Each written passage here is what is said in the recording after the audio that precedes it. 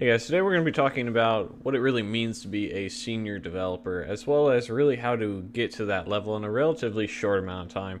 This is something I think I've been pretty successful with. It's always, you don't want to always be one of those people that are just talking yourself up and things like that. And so that's not what this video is about. But when you have your boss, you have directors, when you have companies hiring you to be a senior dev, then maybe some of the choices you made to get there in 2 years is worth sharing. And so we're going to talk a little bit about what it means to be a senior dev, as well as what I think you can do so that you can go and become a senior dev as quickly as possible and start getting those fat checks and getting those cool projects.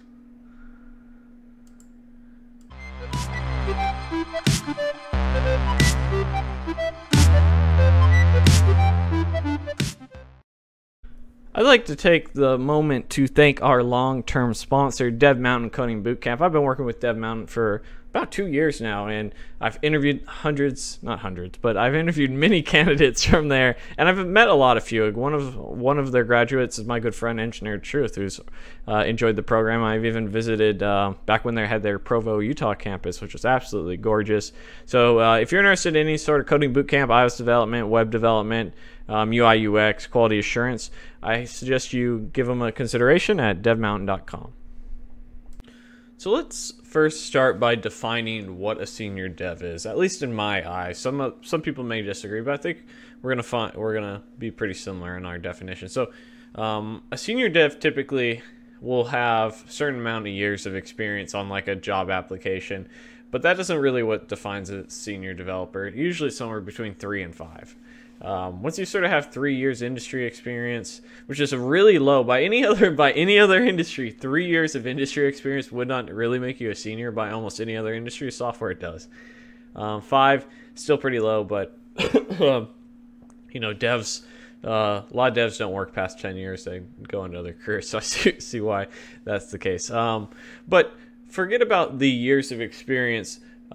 It's more about certain traits and qualities and skills that they've obtained over their years. And, if you have these, really at the end of the day, this is how you can get up and running pretty quickly. So a senior dev to me is somebody who makes some of the harder choices when it comes to code. So every organization is going to be pressing you. Every organization is going to try and squeeze as much juice out of you as they can. And because of that, junior developers, and I've been guilty of this as well, will sometimes cut corners. Maybe they won't write tests. Maybe the code, because they're so stressed out about the environment because everything's on fire, they're doing things they shouldn't do, and maybe they don't even realize it, or they're just writing worse code, right? They're on that death march.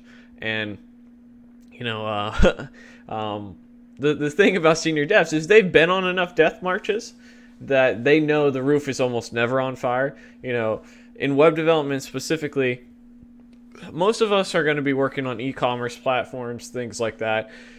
The only real thing where things are on fire is like military, like anything that involves life or death. Everything else is not life or death. And so the senior dev sort of understands that, and because of that, they have to respect the code quality. They have to make sure that they're writing the best code possible. It's testable, it's maintainable, and because at the end of the day, they're going to have to maintain it, or somebody else is going to have to maintain it. And if you don't protect the code, that's something that that no one else will. And one reason that's sort of a trait is your hiring managers oftentimes are devs, and they're looking for people who have really at the end of the day, a backbone. People who are going to tell the business, no, we can't meet that deadline, and are going to have to be able to push back. Now, that brings me to my next point is good senior devs have great communication. And why I say that is because when you do that pushback, you have to have another option for them. You have to clearly communicate why. You have to clearly communicate other potentials. It's like, okay, you're asking these 10 things. These are the 3 we can give you by this date. We can give these next 3 a week later, and the following 4 in 2 weeks after that. These are what's easiest from a technical perspective and most realistic, so we can get that to you. And not only that, you mentor. You are one of the people who are going to be looked up to by junior developers. You're going to be one of the people where they say, hey, we have questions, and then you're going to be like, cool, let me see if I can get you an answer. I may not have it in the back of my brain, but I'm you're going to be able to mentor other people. You're going to be able to teach other people. You're going to be able to educate. You're going to be able to help, and you're the mother. You nurture. No, but yeah, so communication is crucial, because oftentimes businesses aren't going to have the clearest requirements. There's been plenty of times where you ask a business what they want, and they don't really know, and they don't really know how to explain that. And it's sort of like this weird relationship. You can very well communicate it to a relationship where I could say with me and my girlfriend, I've been, what do you want? I kind of want this. Well, what about, okay, let's go do this. No, I don't really want that. And then you have to go back and forth, and it's like, you have to, and user requirements and wireframes, well, all that sort of stuff, they may not be there. Acceptance criteria, you're going to have to pull teeth gently with clean communication, and that's part of it. Another great trait of a senior developer is that they are a good generalist and an expert specialist. So for the majority of my, the majority of my career, I've been a front-end developer. I've had full-stack roles, and my new role is going back to do full-stack JavaScript with a little bit of DevOps. And one reason that, even though I have little DevOps experience and I haven't been doing too much full-stack, is that I'm an expert specialist in the front end, and I'm a good generalist in everything else that touches web development. And that makes you a good senior developer, because you can provide knowledge about your niche, and you can provide value outside of your niche, which is what companies are looking for. So they say, okay, cool, we see you haven't really been doing too much back end, we see you haven't really been doing too much DevOps, but you're killing it in the front end, and we can use that, and we're gonna, the fact that you're able to become a expert, or be able to become very proficient in this technology, leads us to believe that you can be very proficient in these other ones, given time, effort, and energy. And that's what companies are looking for when they want to hire good senior developers. And generally speaking, if you understand other aspects of the application that maybe you don't touch all that much, you now have the ability to really see the full picture. And so you can provide value to other people who maybe they're stuck on their niche, and you have a slight outside perspective that'll help, which always is great as well. So, senior developers will typically be working in every aspect of the application, but also will be a very expert niche specialist. So, another thing is architecture. Senior developers understand, I should be a little bit more general, actually. Architecture and principles, because sometimes these things go hand in hand. As a junior developer, a lot of these things you can go, you can compare about what junior developers don't have, and then what senior developers do have. And what junior developers often don't have, or do have, is a understanding of the core programming languages and how they work, and the frameworks and all that sort of stuff.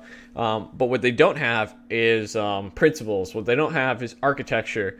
And all these things that teach you how to write clean code, maintainable code, how to do object-oriented programming properly, or functional programming, whatever it is.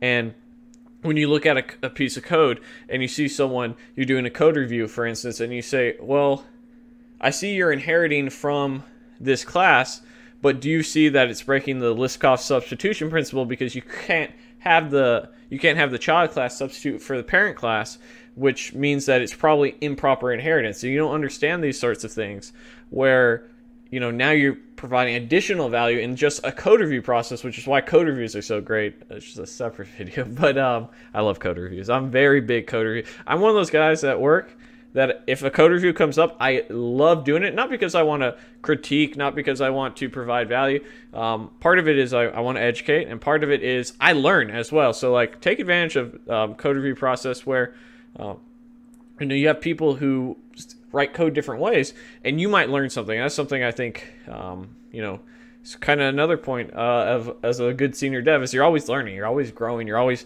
have your eyes open and ears listening. I don't know, ears open, I guess, and willing to see. And code reviews is a great way of that. So, in architecture, to that point about not only do you have principles, but you have an idea of what's good file structure. How should things be organized? Are we going to do model view controller? You have these sort of higher level, more abstract things, and you know how to use them to create a good project that's sort of maintainable. And so at the end of the day, those are the major things. And I'll say one more thing that I personally have seen, that senior devs typically will be the ones to start projects. And because of that, so like, a lot of times junior developers go in and they start working on another project, or they're making a very basic like back office tool or something like that, where it's going to just help manage items or users or something for the business, not really client facing. Senior developers typically will be the ones to build the tools for the rest of the company to use. They'll be the ones that will maybe set up the initial project and get you going there. And, so then that's because of because of the architecture and principles and good design. So that's to me what it means to be a senior dev, and sort of how I've been making, six figures since like a little over a year of experience. The reason is because I've sought out these things. I've gone out of my way to see what senior devs have that I don't have, and I've set a game plan to look at that. Say, okay, what does it mean to write clean code? And then, and this is not just me analyzing things. This is me having conversations with my tech lead and say, look, what are things that will make me more valuable? And if you have a good tech lead, they'll give you good answers. Not every tech lead is great. I happen to think very highly of my previous tech lead from like 2 jobs ago. But these are things that you may have to seek out, and it's not going to be as easy as just asking somebody. You might have to figure that out. What are some principles I should learn? What is some good architecture patterns, design patterns, and how can I become a good generalist? And these are things that I've gone out of my way to learn, and some of the resources I've used. 2 things that I'd highly recommend that will teach you how to be a senior developer is the book Clean Code, as well as the Clean Coder. There's 2 links in the description below where you can help me out with some affiliate money. If there's no other books you read about software development in your entire lifetime, those are 2 books you should read. And those are also 2 books that you should read regardless of where you're at in your career. You could already be a senior developer. If you've never read that, read it. If you've never written a line of code, read it. Because the Clean Coder is going to tell you about how to be a professional and what it means to be a software engineer, which is another aspect. And those are some of the things that we're talking about here, because about how to protect the code and how to handle the business relationships, because you have to understand, as a developer, you're oftentimes negotiating. It's kind of the way that it goes, where the business wants what the business wants, and you have to be able to deliver something. And at the end of the day, it's sort of a give and take, and it's a deal. No one's trying to swindle anyone on the other side, but you have to sort of meet that happy medium deal about what's possible and what's not. So the Clean Coder is great for that. And Clean Code is going to teach you about some of those principles. So it's going to teach you about some of that, some of those ideologies around software. And if you're more of a senior level developer or mid-level developer and you want to learn about architecture, Clean Architecture is a great book as well, which description in the link in the description below. So these are things that I have focused on in the last I guess for the last 3 years. I've been, in October in September it'll be 3 years of official full-time software development for me, and the majority of my bosses have considered me a senior developer since about a year and a half ago, and they've paid me what a senior developer would get paid, which is really all I care about. You call me super junior if you want to be cutting me fat checks. I don't really care all that much. And my new role has a senior full stack engineer in it, and oftentimes you have to be proficient on your own as a senior dev, which means that it's always okay to need help as an engineer, but you got to be able to sort of get up and going and not need the hand holding as a senior dev as well. So anyhow, guys, that's my sort of 2 cents about what it means to be a senior dev. And if you go and you gain those skills, which are a lot of more abstract and not necessarily very detailed, like one thing I would say for solid principles in terms of principles architecture, you gotta at least learn what it means to utilize model view controller, I don't know. Maybe I'll do like the top 10 architecture and principles video, just to give you a list. Because a lot of times when I talk about these things, you don't even really know what to say. Okay, cool. I want to learn architecture. Okay, I want to learn these principles. So I want to get up and going. And other than the books I recommended, which will talk about a lot of these things, where do you go from there? So maybe I'll do another video about that down the road. But as always, guys, thank you so much for watching the video. Don't forget to comment, like, subscribe, share, all that good stuff. My courses, there's links in the description below, as well as those books I recommended. Hit that notification bell. That's the thing. I'll see you guys next time. Bye. Hey guys, thanks for watching the video. Don't forget to check out my 100 Algorithm Challenge course. Get you prepped for those technical interviews to make sure you get nice offers. I actually just added some new content to it so you can get prepared for those technical phone screens as well. There's a link in the description to get it for just $9.99.